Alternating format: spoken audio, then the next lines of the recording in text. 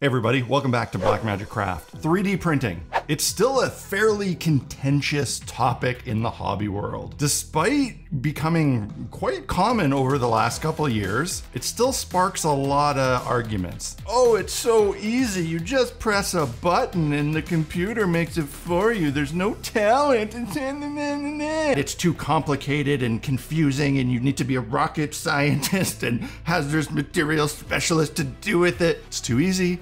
It's too hard. Truth is somewhere in the middle. You would like the it's too easy people to be right. You want to move the truth over to that area. With a few core fundamental things sorted out, you can get it pretty close. I've now been printing for a couple of years and I'm finally at that point. To get the process close to being just press a button and go, you need to lock in a few things. There's actually two core fundamental things that you need to get sorted out, and then printing is pretty easy and you can just enjoy it and get great results. The most important thing, a reliable printer with reliable resin and optimized settings for the printer and the resin. This can be very overwhelming because there are a lot of printers on the market and even more resins. And when you open up the settings for the printer to adjust to the resin, there's a lot of variables. When I first started printing, my first printer was this Anycubic Photon. And I gotta say, it was a dream to use. My experience was lovely, exactly what you would want it to be. I set it up and I was printing. The printer was reliable. The resin that I was using with it in combination was reliable. Unfortunately, the machine quickly became outdated in terms of the quality of print that it could make. At a certain point, it was like playing video games on a PS3. You gotta move on, you gotta upgrade. While the printer was reliable and giving me consistently successful prints, it wasn't really optimized both in terms of exposures and supports. And that made post-processing, the cleanup of supports, really a pain in the ass. Gotta be honest, the support removal left a lot of scars and wounds, and it wasn't ideal. At one point, I realized it was time to upgrade. And that's when I went with what at the time was Anycubic's newer, larger machine, the Mono X. It offered better resolution, a much larger print bed, and just generally a better printing experience. Also a lot faster. But this didn't go very well for me. I had a hard time with this machine. I spent weeks, maybe months of adjusting settings, trying to get prints consistently successful, and I consistently failed. I was getting like 40% success rate no matter what I did. This was partially due to the larger print bed, which makes it harder for prints to stick. I tried so many different resins, so many settings. I tapped into friends that had expertise, and overall, it was just not a great experience, which ended in me breaking the screen. The screen just cracked on me. Anycubic were very kind about it, and when I told them that had happened, they sent me a whole new unit. However, a lot of those same problems were still persistent in the replacement machine. I was getting a bit better results because I had some experience, but it still wasn't great. It was putting me at a point where I didn't want to print anymore. I was really frustrated, and I started to align with the people whose argument was it's too difficult and not worth the hassle. And then I saw a lot of people using this machine by Frozen, the Mini 8K, and it offered superior resolution. More importantly, from what I'd been told, a lot of reliability, a lot of success. So I got one. I used the 8K resin that was designed to be used with it, and the experience I had was phenomenal, like drastically different. I never had a serious failure on this machine. Like just out of the box, it just worked, which was crazy for me. I wasn't used to that. It was so exciting, and the prints were phenomenal. They were super detailed. The resin, most importantly, was really flexible and forgiving. It was great for minis. You know, I'd been used to really brittle miniatures when they were 3D printed, but now I was getting something that was very comparable to injection molded plastic in terms of durability. I was in love. Really, it made the experience completely different, and it allowed me to experiment a lot with settings and understand how the settings actually affected the print. Even while I wildly changed them and got slightly different results, I was consistently getting successful prints. That was amazing. There was one downside though, a very small printing plate. equal to or maybe smaller than the Photon, probably about the same size. And that was a big limiting factor. So I was really excited when I saw they were about to release the mighty 8K, which is essentially the same printer with a larger screen and print area. I was really excited, so I got one.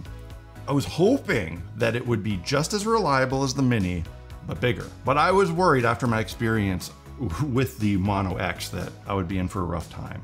Unpacking it felt great. It felt high quality. Everything was really nice, lots of metal parts. It had some neat features on it, like a built-in webcam that you can set up and monitor your prints with from a device. I'm gonna be honest, I think that's kind of gimmicky and I'll likely never use it, but I'm sure it's gonna be handy for some folks. The only problem that I noticed during unpacking and setting up is that the included power cord was really short. It was actually too short to reach where I needed it to.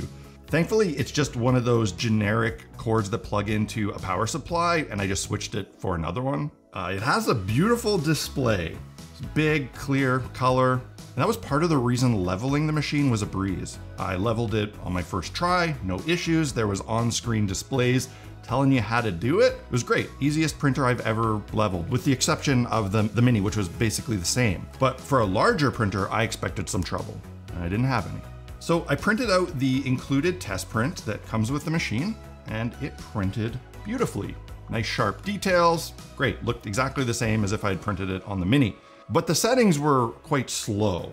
They were very conservative, and I like to print fast. I also unfortunately realized that the build plate on the machine was too big to fit in the wash station that I was using, the Anycubic one, which I think is the biggest one you can buy right now. And that's unfortunate because washing on the plate is very convenient and an important part of my process, but it's something I'm willing to adjust to if the printer performs. Since the test print was good, I jumped onto filling up the build plate with some of my own models to test my own settings. I wanted to see if it could handle much more delicate models, and I wanted to see if I could push the speeds, the exposure times, and the lift speeds, and still get good results. The first try was not a total success. I had some adhesion failures. However, the models that did stick to the bed came out perfect. Thankfully, I was able to correct this easily by adjusting the settings for the bottom layers. And what was really nice is that I didn't have to go back to the computer and reslice the files. I could adjust those settings internally on the printer and just get another one going right away.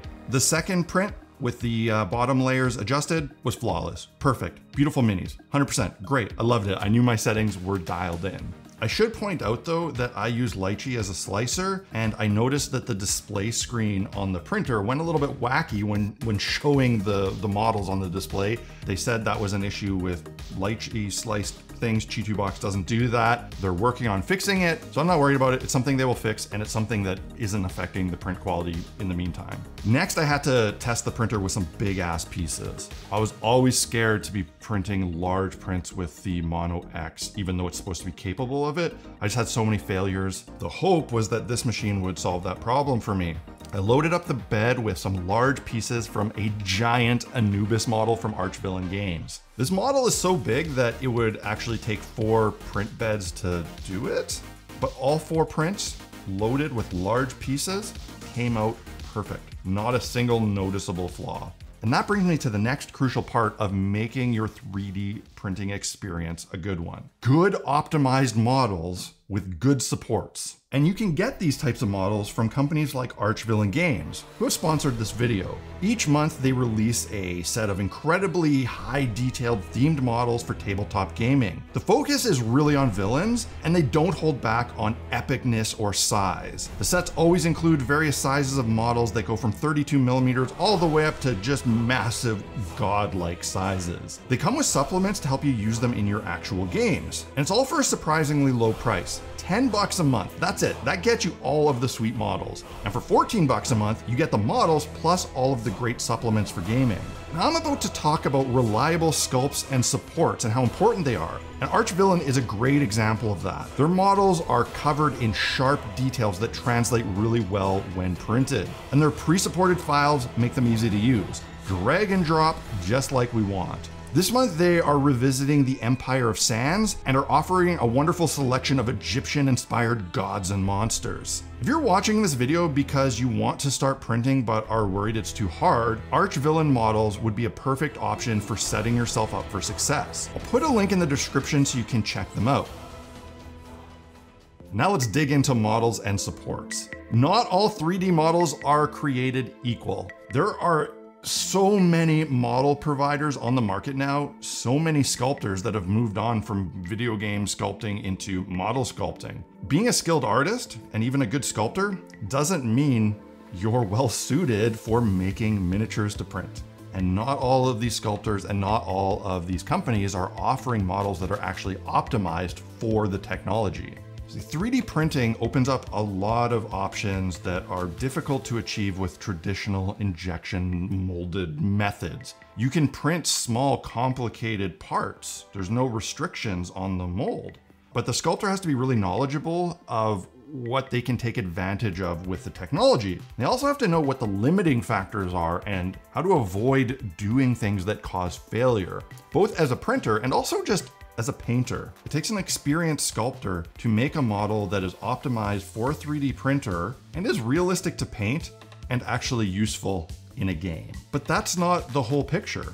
Even if you get perfect files, perfect sculpts that are fantastic for printing and playing and painting, they still need to be supported, and the support process is incredibly important on a printer. All of the best companies are providing models with pre-supported options, and they have gotten very good at it. It's not just about supporting things so they don't fail. It's also about supporting things in a way that are easy to remove without damaging the model. Now, the combination of slicing technology, experience from sculptors, and improvement in printing and in resin has made it so you can make printed models that have supports that are easy to get off, that don't leave any damage. And a little tip for you, if you are having trouble removing supports without them scarring or breaking off pieces of the model, or they leave little divots, that's probably because one, your exposure settings are too high and the resin is too hard, or you're trying to remove the supports after curing them. The best way to do it is print your model, take it off the build plate, clean it really well in your alcohol, then take the model with its supports still on, dunk it in some hot water, and those supports should melt off like butter. After that, you can do some post-curing if you need, but don't do it first. So you want to look for model providers that have great sculpts, that are dynamic and interesting and good for painting and playing, and have good pre-supports files, and you can research this by looking into their communities to see what people are saying. You also want to look for model providers that are giving you larger pieces, both in hollow and solid form. Printing big chunks of resin can be pretty wasteful, so any company worth their salt is gonna offer you the option of printing them hollowed out with some holes so it can drain excess resin and you're not wasting as much of it. And another important thing that these companies have to get right is splitting up larger models in a way that go together well. The pieces in multi-part prints have to fit together nicely. Now the sculptor can slice them in such a way that you get good joints that don't make, totally ugly seams that need to be filled. They can put them in smart locations. Some of this goes back to the responsibility of the printer, however, and the resin. The quality of the printer and the resin is gonna affect how much those pieces shrink or expand or twist or warp. And if you get any variance, pieces are not going to fit together well. That's another thing I love about the 8K resin from Frozen is that I have noticed that there's like never any shrinkage or warping, and pieces always fit together really nicely. So that's it, really. Comes down to two things: a good printer with good resin and your settings dialed in, and good models with good supports. Once you can sort that out, you can set it and forget it. Now, if you're just thinking about jumping into this, or you're thinking about upgrading, I can absolutely 100% say that the Frozen Mini 8K is a fantastic place to start. I endorse it 100%. I would recommend it to anyone and everyone. It's fantastic. Only limitation is the small build plate, and in that case, I think the Mighty 8K is better. However, I've only been using that one for about a week, although I've printed a lot on it, like 7 full plates, and I've been having a great time. I get the impression it's just as reliable and good as this one, but I haven't used it long enough to say for sure. I still think is a very safe purchase. I asked Frozen if they could hook my viewers up with a bit of a discount if they want to buy one, so I'll put that info below. Don't forget to check out Archvillain Games. I want to thank them for sponsoring this and many other videos. They've been crucial to making this channel a success and also making me a successful printer. This is just some of the stuff I printed from them. So be sure to check them out, join up, get those sweet files. If you like this video, hit the like button, let me know in the comments section below. I have an essential equipment page on blackmagiccraft.ca where you can do your hobby shopping. And if you want to support me directly and help me keep making these videos, the best way you can do that is by joining the Black Magic Craft Fellowship on Patreon. That's it, everyone. Really hope you found this useful. Good luck, happy printing. See you next time. All right, this looks good. It looks really good. I think we did it. Yeah, it looks like a success.